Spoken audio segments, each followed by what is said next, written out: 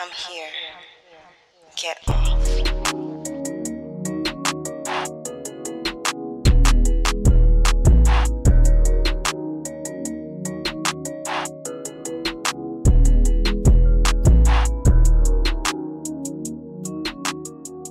Today, we're excited to have Leone Ross, the brilliant mind behind Drag.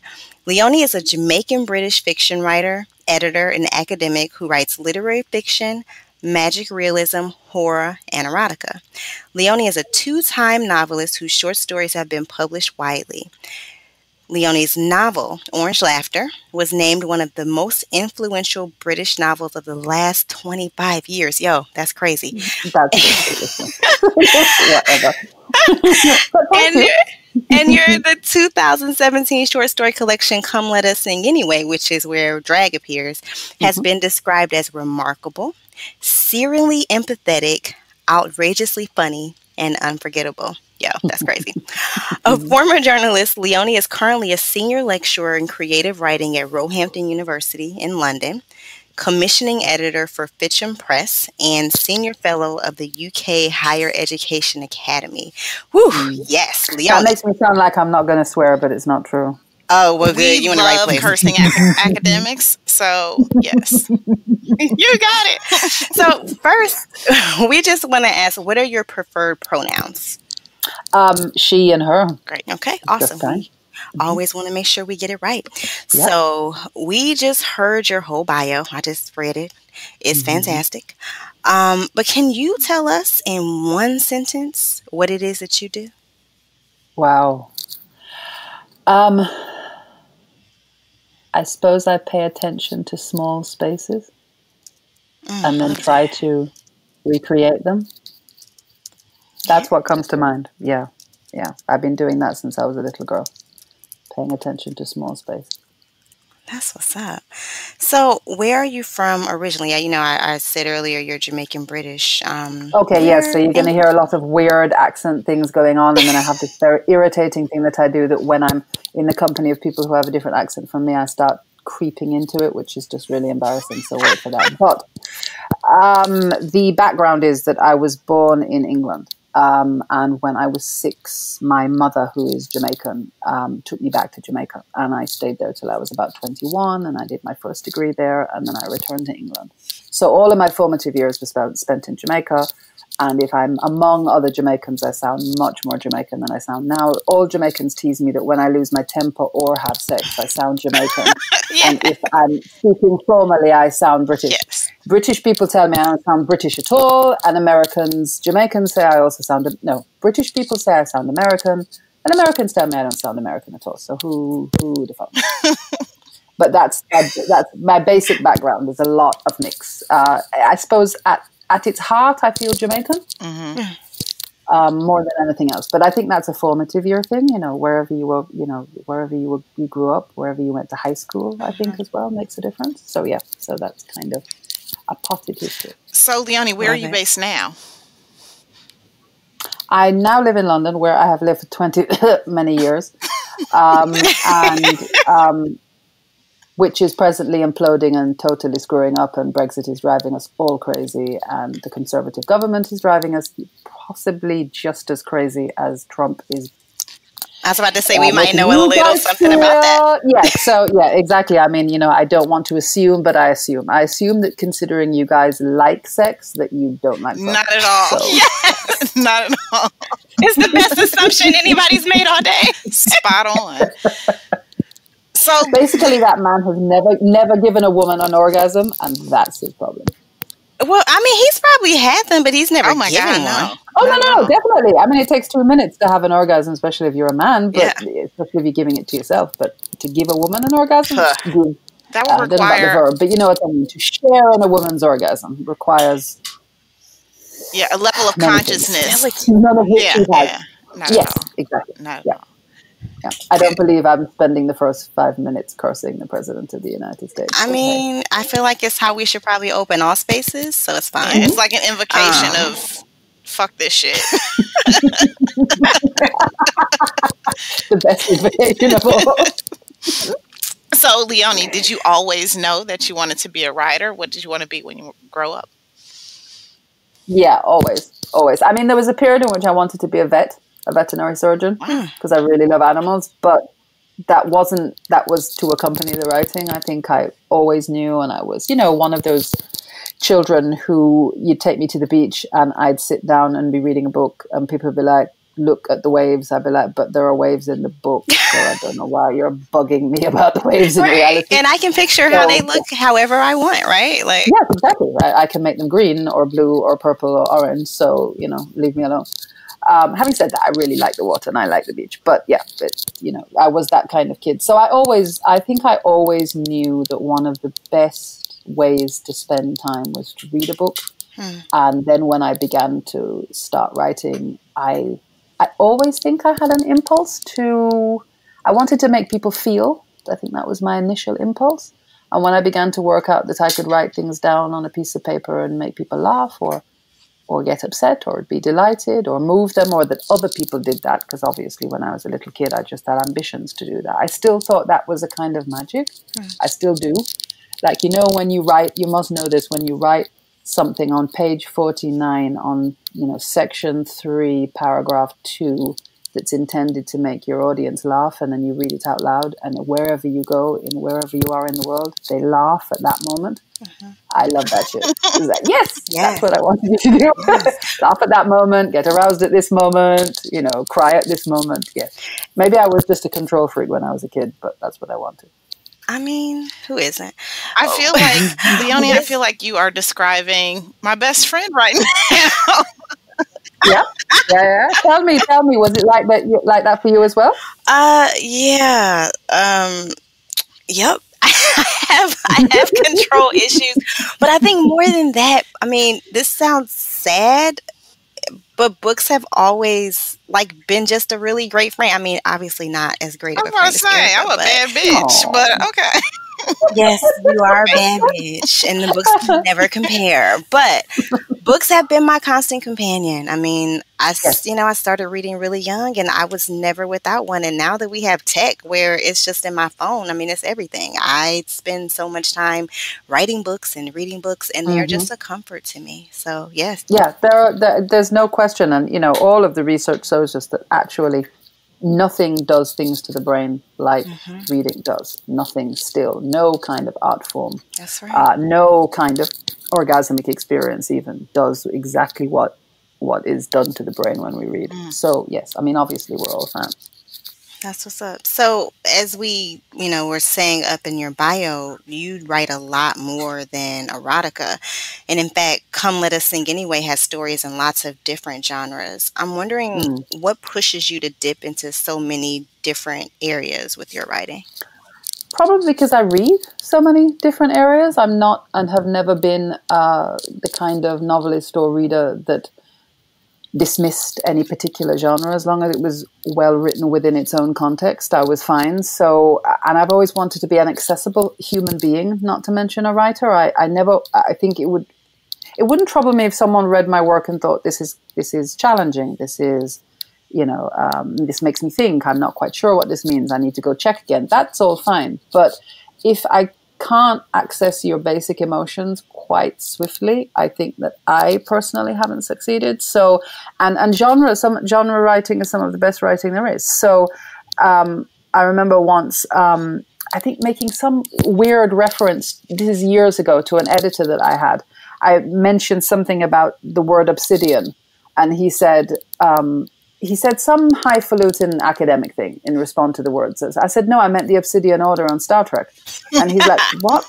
He's like, but you're such an intelligent woman. I was like, what does that even mean? That you can't be an intelligent woman and read Shakespeare and pay attention to Star Trek? I mean, popular and high culture, whatever that means. So I suppose that's all a way of saying that I'm interested in all ways of moving people. Complex literary fiction, I make an attempt at, and I hope that I can make a metaphor like the next person.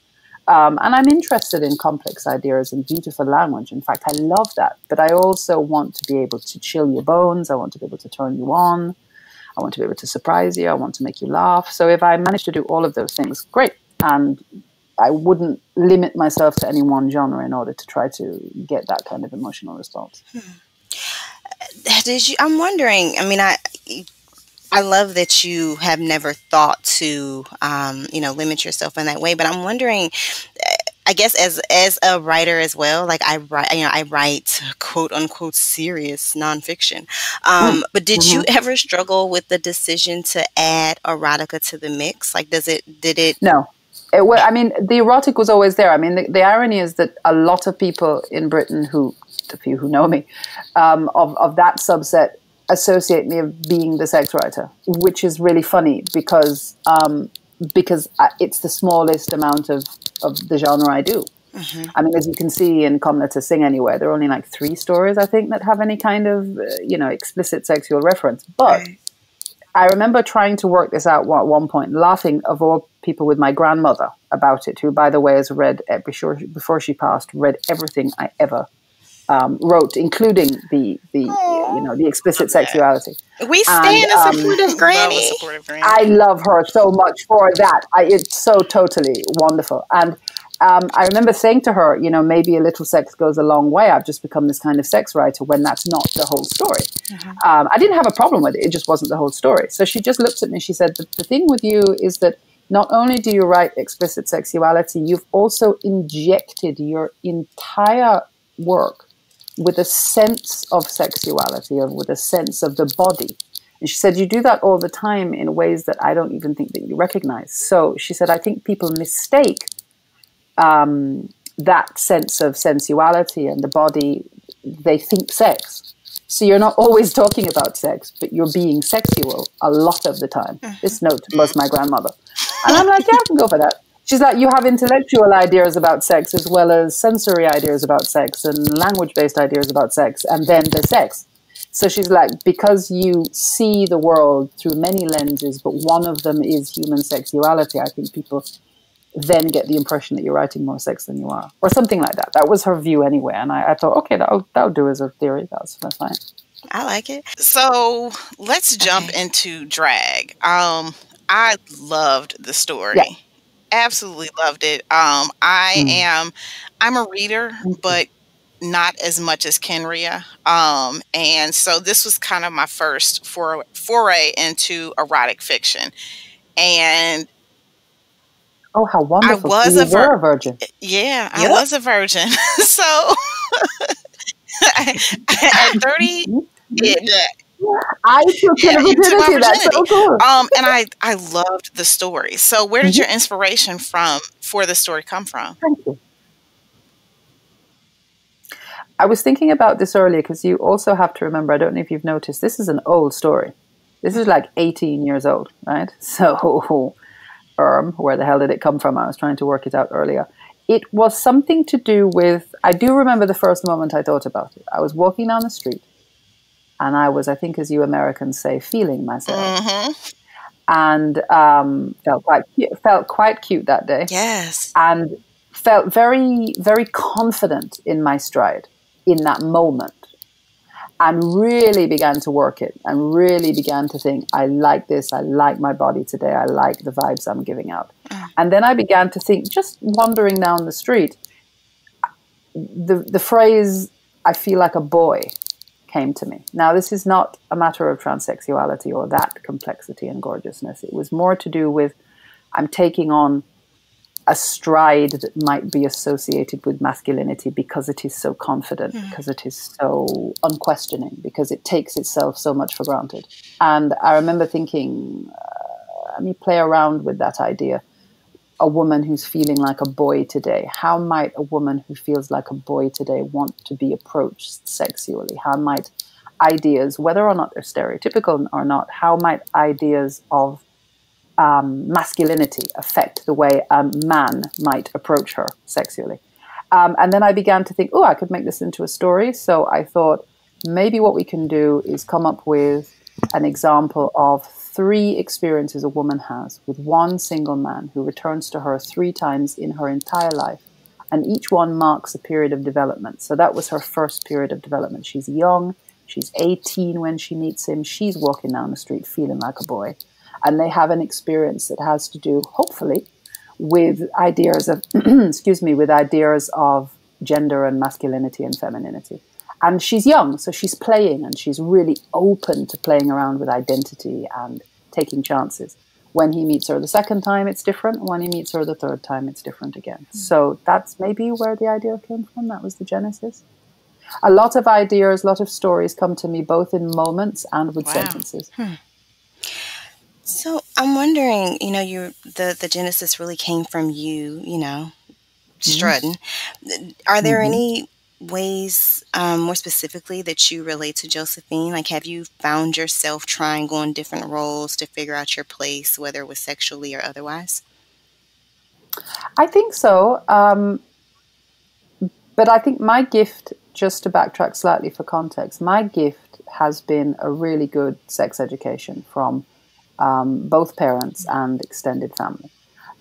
It's not that my family doesn't, like any human family, have their own limitations or nervousness about human sexuality, but they certainly nurtured my kind of natural curiosity. It's a kind of family joke that I was so interested in sexuality so young and asked questions so young. And their gift to me was that they answered without any kind of shame, without any kind of guilt. I might have to say that again. My computer just did something annoying. Sorry.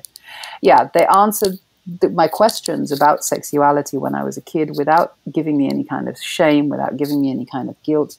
And so that created a context in which I then, in the process of working out who I was sexually and what I wanted, which I believe, by the way, is a lifetime's job, just like writing, because things change all the time and grow.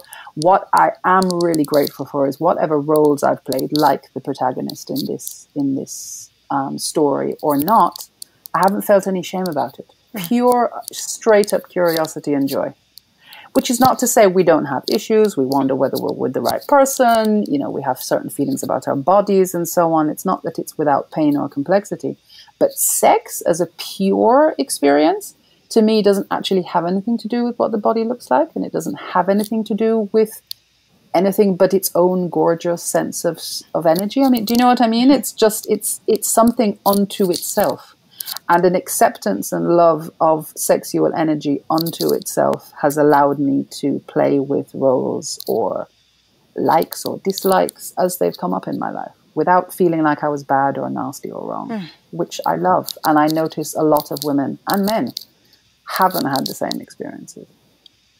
I don't know if that makes any sense. But no, it makes total sense. I think it's a gift that they gave you. I mean, they really did. So many of us are walking around out here, broken in that regard, that we weren't given that space to be able to develop and to find a joy in ourselves and in our bodies and who we love and the ways that we love. And it manifests in so many awful ways and hate and and I mean, I've also been blessed because one has to be careful when you talk about this to be sensitive and to be compassionate, but I also have been lucky enough not to be the 1 in 3 or 1 in 4 women who will have some kind of sexual abuse of some type in their lives. And so I'm really grateful for that privilege as well. It's not come to me, and it could come to me any minute now. Let's be real about the way that the world works. And so that also hasn't come to compromise my kind of unfettered joy. Jesus, I sound like an academic. It feels good, okay? It feels good, and I'm cool with it feeling good, and I'm cool with finding it. I'm quite sentimental about sex, actually. And sometimes people don't expect that of me. I remember once having a conversation, my girlfriend's going to kill me, but once having a conversation with a girlfriend of mine, that numbers question? What's your number? When you're in your 20s, what's your number? Now, I don't give a fuck about anybody's number, right? It doesn't make any difference to me. But she wanted to know my number, so we sat down and we counted up numbers. And then when we compared numbers, she went, but you can't have such a low number, because she had a higher number than me, right? So I was like, why? She's like, but it's you. I was like, what does that even mean? I'm the sex one. Right? She's like, but you're the sex one, exactly. And I was like, but that doesn't mean I'm fucking everybody. Right? This means I'm working with what works for me. And I said, why do you have to bring emotion to this number? Your number is just a number. Right. So then she made me recount. She was like, okay, you're bisexual. So now you have to count the women, because we were counting men. I was like, okay. So I counted the women, and I was still lower than her. And she's like, okay, screw you. Let's count non-penetrative sex. When did you brush past someone in the grocery store? The number went up again with the non-penetrative sex. Shit, I don't even think I can remember all the non-penetrative. I know. Truthfully, I couldn't remember. I was like, this is getting ridiculous, right? This is just not necessary. Now, having said that, in her defense, she was also joking. It became, of course, a laugh. But just that initial response from her, which was, but I can't have a higher number than you, made me also think about the complexities of sexuality and how women are expected to behave when they're cool about sex. So therefore, you're expected to sleep with lots of people. I mean, do what you want to do. That's my thing. Do what you genuinely want to do and what feels good. That's what's up. So I have a question so people ask me this question all the time, and it feels like choosing a baby, but you know, you can do it. Do you have a favorite line in drag? Oh my God, you should have warned me of this before. Do I have a favorite line? I will start looking for the favorite line while we talk about other things that go on there. Crap, probably. I'm really tempted to look at page 33 and just say a single crumb sits on his neat mustache, but that's only the page I opened. No, it's off. Yes. You do such a great job of building that frenetic, like every single bit in me is about to lose it if I don't do this in that particular part of the story. That was, Yes. For the listeners, what we're doing is we're referencing a scene in which the male protagonist comes and finds the female protagonist who's having a professional meeting and whose client arrives, but he's masturbating her under the table. I love that. They're so, I don't know how they do it. I quite like my hand is frothy.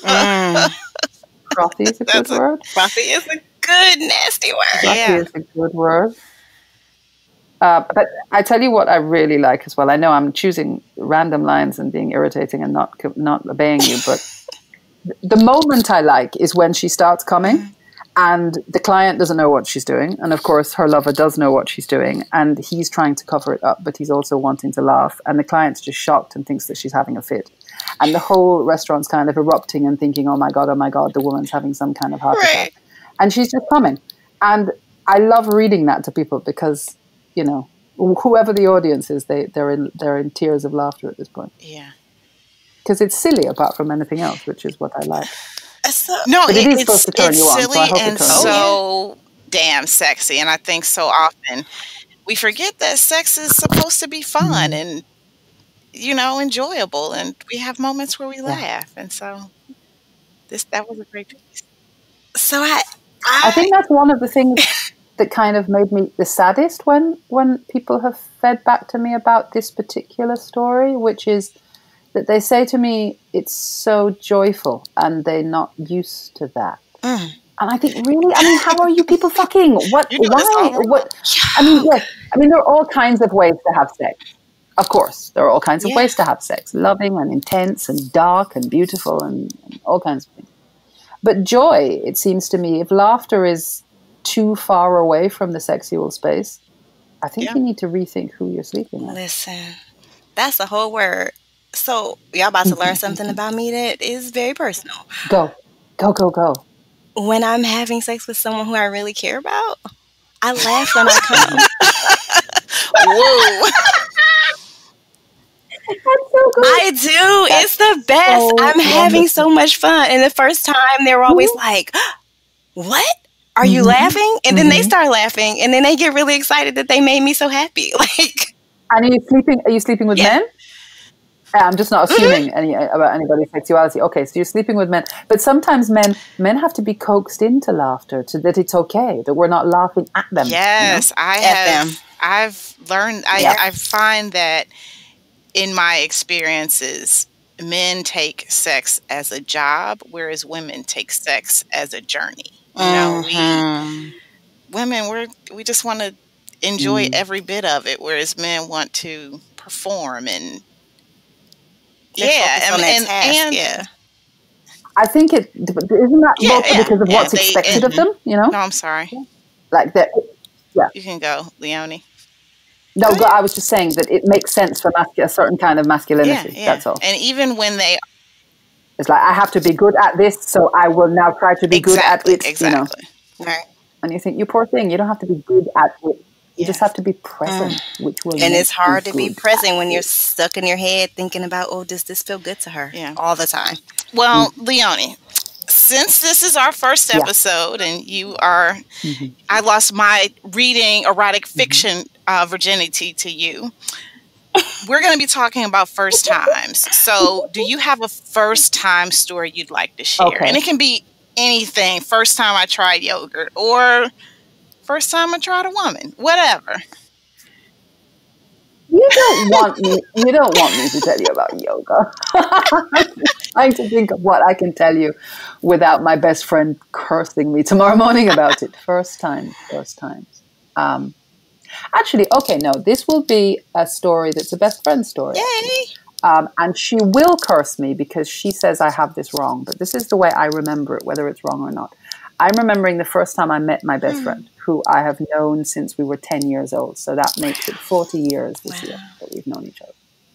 And this is my memory. This is not hers. So, it's fair for me to say before I say it that she says I'm talking rubbish, right?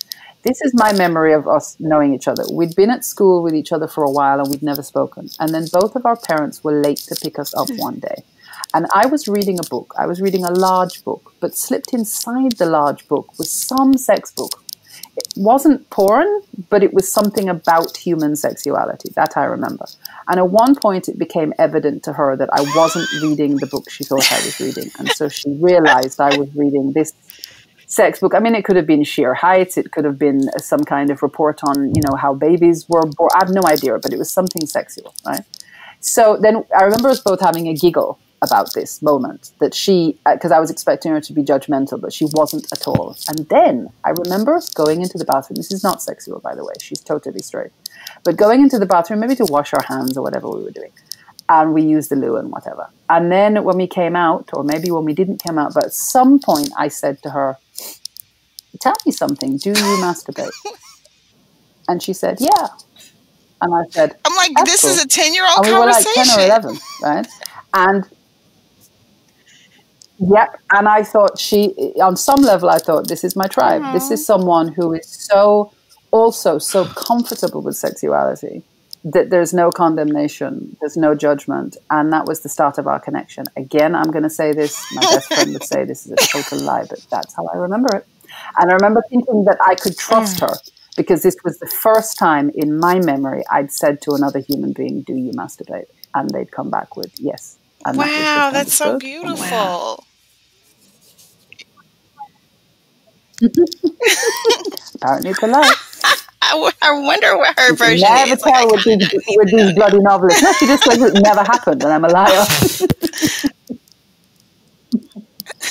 I say she has a bad memory. I mean, you are a writer, but I feel like you didn't make that up whole cloth. So I promise. I usually know the things I make up, even if I'm trying to pass them off. I promise you. The best I can do is say, to me, it is the truth of what happened. yes. I like it. Put it this way. At some point, she and I had a conversation about masturbation. That I know. That's so great. That is so great. And she didn't condemn me for it. Yay. Yeah. Well, I think we're done. This was so fun. Okay. Wow. Okay. Right? So that's how you do it, huh? So how does it feel for you guys with the first time? Are you disappointed, or did you have an orgasm? Is the afterglow good for you? Afterglow was great. I think you were a really great first guest because you get our brand of you get us. I feel like I found my tribe in you, in a writer. Seriously, this is the tribe. We could meet each other in Ohio tomorrow and just go to dinner and be absolutely cool. So this was a great interview. We are sisters. Yeah, it's true. Also, I'm from Ohio, so that's the best place to meet. I only said Ohio because I think I read that one of you was from Ohio. Midwestern girls that have a love for a good casserole and and sex. Mm-hmm. We didn't talk about food. Oh my God, we could talk for ages. No, this was fantastic. I mean, we really loved this story, and I've had Brown Sugar, where this originally appeared on my bookshelf for years. Like, it's literally moved with me maybe 6 times. And Wow. this has consistently been my favorite story. So for us, Wow, that is a huge yeah, compliment. Thank you. it is just fantastic from beginning to end, and I love. Indulge me in one last Yes. moment. Why is it that you like it? What is it Sure. about it that you So like? so much of because so I am the one who I use erotica to get off, and Yep. so much of it honestly becomes super formulaic. You know what's going to happen hmm next. You know that he's going to talk about her pert nipples. You know that she's going to talk about his member, and it's none of that. Oh, Yeah, but Jesus. That's why I don't like, you know what? I'm going to tell you a secret. I don't like Well, erotica. girl, yeah, Because so much of it is so we're badly learning that. written. yeah, We're we. That is honestly the biggest challenge we've encountered so far is that I think Erica, you literally just Promoting good said it. erotica. Yeah, you know, she was like, we because we overestimated found how much such great good erotica there erotica was out there. in the beginning. Yeah. And so we're like, oh, the world is just teeming with this. Yes. And and No. It's teeming with members and bosoms heaving and really bad orgasms that are not natural at all. And oh my God, it's a lot of it's Yes. really, really shit. Yes, and drag is not that. And I love Thank that you. it's not bound by like the fact that, you know, she feels like a boy.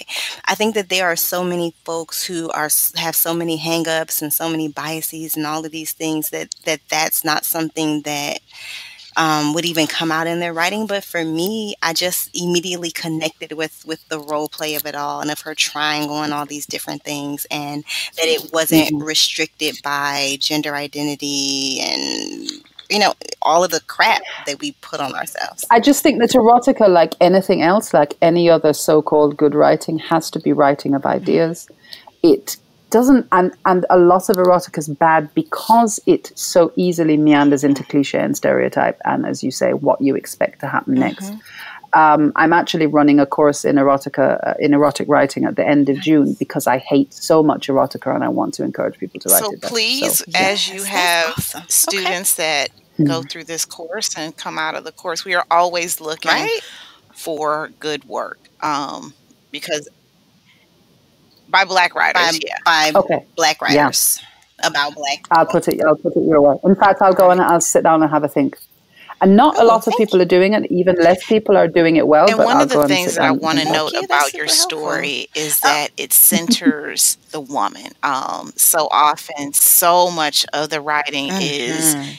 in the guy's mind yes, about how he's pleasing a woman. And it was just our goal with this, our ideal listener, not to say we don't want all listeners, but our ideal listener is a woman. And so we want, hmm I'm sorry, Or femme, or thank you, anybody Kenria. really that doesn't So, identify as a man. and we want to center those type of people. We want to feel, you know, we want to read ourselves and see ourselves reflected in the work. And so, so often we don't. And so this was just a great story all around. yes. Mhm. Thank you so much. I really appreciate you saying so. And just for the record, in case this affected your sound, I now have a cat sitting on my bosom, purring. So clearly she is blessing. I don't know how that's going to mess with your recording, but she's clearly blessing your first Blessed by the pussy. virgin I journey, love darling. it, and it always comes back to bosoms. So hey, Always comes back to pussy. If you send to the pussy, nothing will ever go wrong. you're absolutely right. I feel like we need to put that on a T-shirt. Please do. Please do and give me my 10%. Thank you Absolutely, very much. got it. Well, thank you so much for joining us. You're really Yeah, welcome. I wish you all the luck in the world with it. You obviously sound like two gorgeous, special, Thank thoughtful, you. sexy women, and I love oh that. yeah, and we love you. Where can people find you and your work? They can, I suppose the easiest thing for American readers would be to look for Come Let Us Sing Anyway on Amazon. You can find it on amazon.com and amazon.co.uk, or you can Google my publishers. I think this is important because they're a small indie and they need the support. And actually, I make more money if you buy it from them than Amazon. Fuck Amazon. So their name is People Tree, Peepal, People Tree Press. And they are the biggest Caribbean and Black British publisher. So they need some bigging up. So I would just Google People Tree Press. Fantastic. And you're on Instagram at leone.ross and Twitter is at Leone Ross all together? Yep. That's awesome. me. Y'all go follow her. We're going to drop details to her writing in the show notes for this episode to make it that much easier. So I think the other thing as well, obviously we needn't put this on the recording if you don't want to, but I think this is important for people just if they want help. I run an occasional blog called Dear Writer Girl on my website, which is leoneross.com, just that can be of help to people. And it includes someone asking me about how to write erotica really well. And there's quite a long answer on it. So if people are interested in that, they're welcome to go find it. Perfect. Thank you so much for sharing that. Thank you. Thank you very much for your time. I'm so glad you asked me to do it. This is lovely.